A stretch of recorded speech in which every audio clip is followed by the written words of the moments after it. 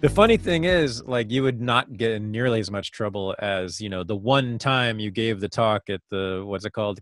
The League of the South or Oh, whatever. yeah, I know, I know. You And it appeared was with so a, funny.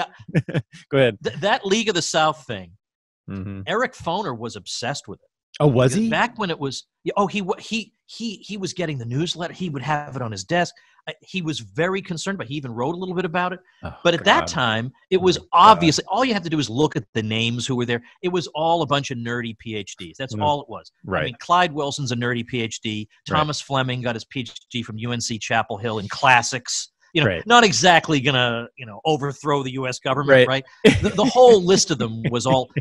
Don Livingston was a Hume scholar at Emory. I mean, we're all harmless little nerds who thought we were going to accomplish something, right? So yeah, he was obsessed with it. But oh man, but then of course in the when the 21st century came along, unfortunately, it took some crazy turn, and then I thought, son of a, So then I'm now associated with every crazy bullshit thing they do and say, but I'm just never ever going to be the kind of person who apologizes for something they didn't do wrong. I didn't do anything wrong. I was interested in the South. I thought Eugene Genovese was right that there is some value in Southern civilization. It's not just slavery. Yeah. And that it's ridiculous the way Southerners are treated. And I said this as a lifelong Northerner. I have no particular dog in this hunt. Right. And then it meant that I was getting smeared and attacked and abused. And I just thought, I could get these people off my backs by saying, "Oh, I am so sorry I did something that you didn't approve of," but I couldn't live with myself. Fuck these people. Yeah. Good for you for cursing too, Tom. I've never heard you curse. Sorry. It's fantastic. It's the Thaddeus Russell. It's about time. There. I've listened to hundreds of your shows. Never once have I heard you curse. Well, I think there's one or two where I cursed and then we bleeped me out. I bleeped myself out on my own show just to be funny. Don't do that.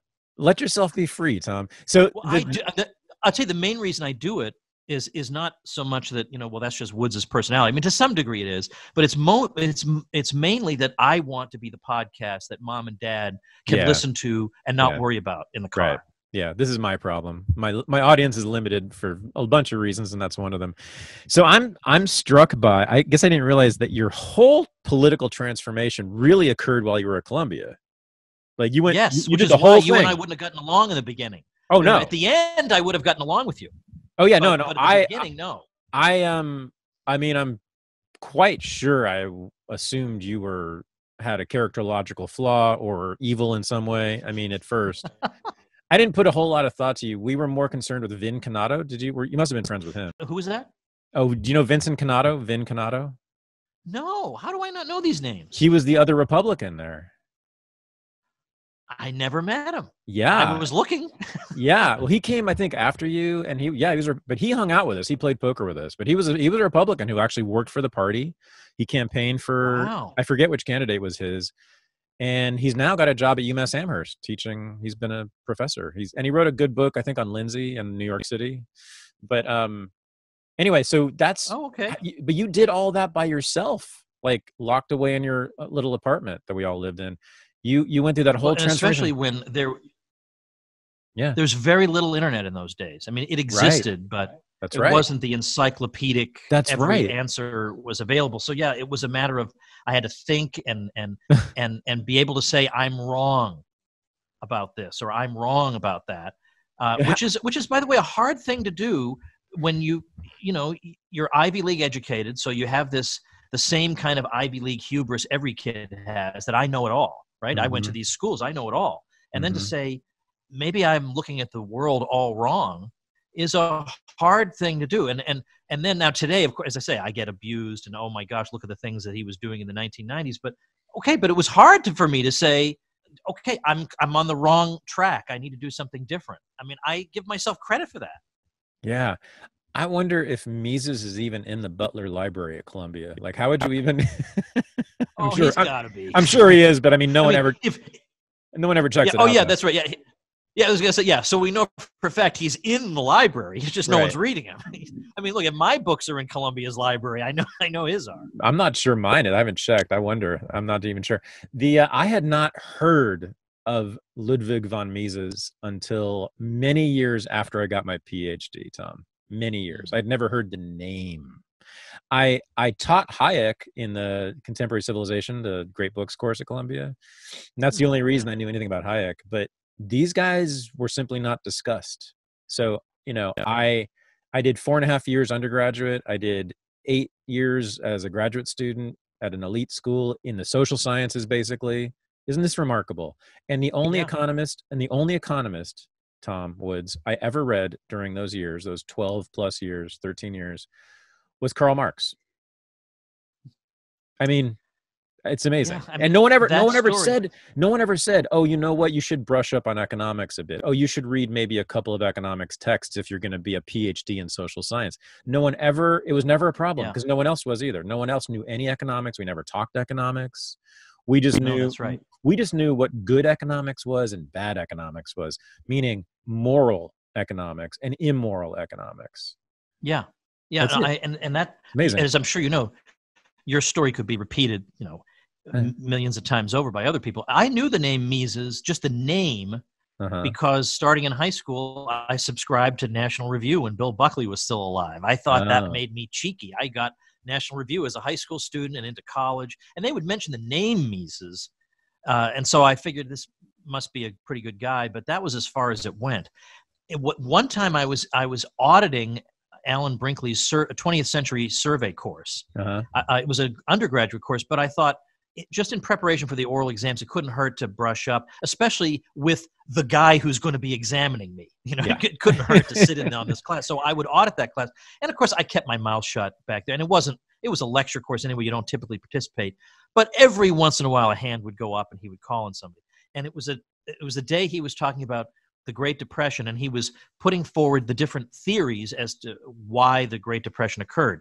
So, he's got the underconsumption theory and all this.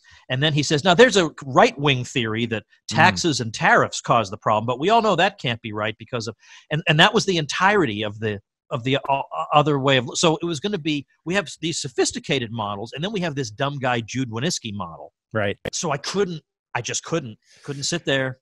So I raised my hand, and I took a minute and a half to explain, and I just used the name Hayek so as not to alarm Brinkley, because I knew he respected Hayek. And I said, Hayek's theory, which actually won him the Nobel Prize, was the following. And, that probably also deserves mention. And he was respectful, and he mentioned the importance of Hayek, and then he continued, and I thought, okay, I've done my job. I just needed them to know that there was more to the story. What a citadel, what a cathedral it is, it's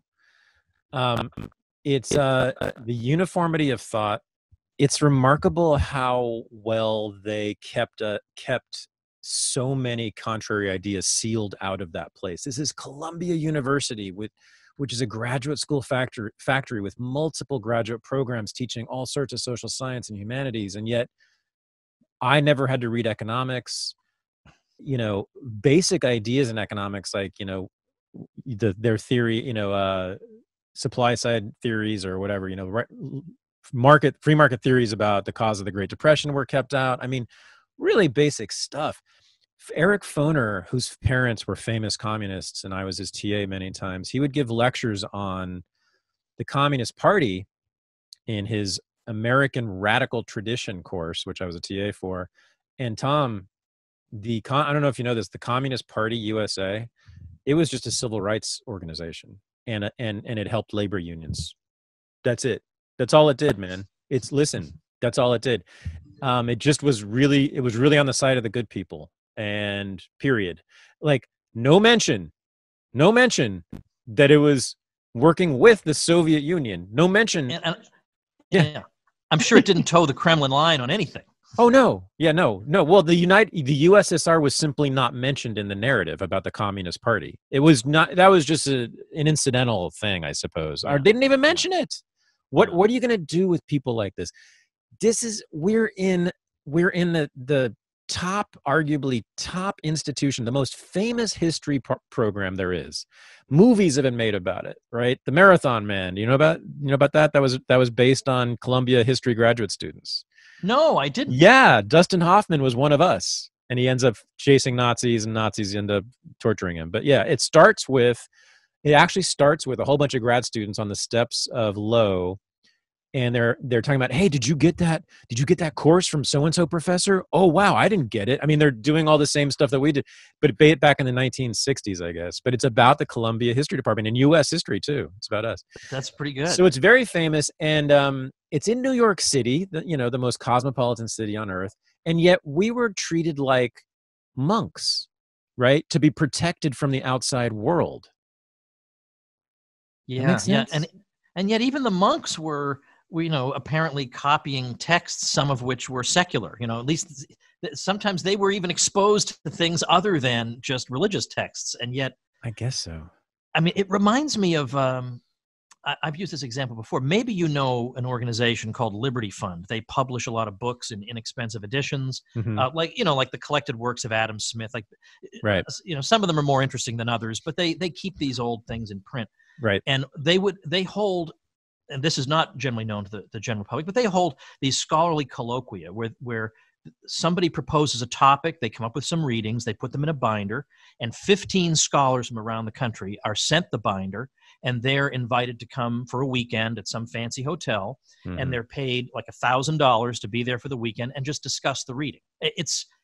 It was one of the most, I did this in the late 90s and early 2000s. It was one of the most amazing things about academia was I go to a hotel I could never afford to stay in. There was a TV in my bathroom in one of these hotels. But the thing about it was, at first, it was all libertarians, and we'd just get together, we'd get to know each other, we'd build some camaraderie, and we would have a good scholarly back and forth about these readings.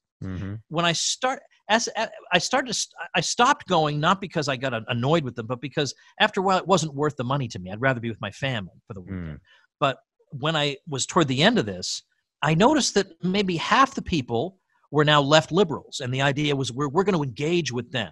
Now, there's nothing in principle wrong with that. Right. But it just occurred to me that if the shoe were on the other foot, they wouldn't say, you know what, let's invite some libertarians in. Let's really hash this out. They don't think of us the way we thought of them as people. And I don't think that's the way they look at us, really. No. Yeah, I know that I didn't think of you as a person. And I know that we didn't think of you as a right person.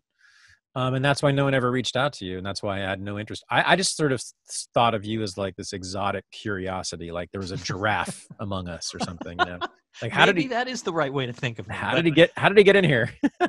But yeah, that reminds me of a point that I've been trying to emphasize lately, which is that, today we hear people from various so-called marginalized groups talking about how difficult it is to belong to this group or that group in modern America, or how many ways they're oppressed on college campuses. And I think to myself, if you could walk in my shoes, you wouldn't make it 10 minutes with what I endured. Not 10 minutes. No way.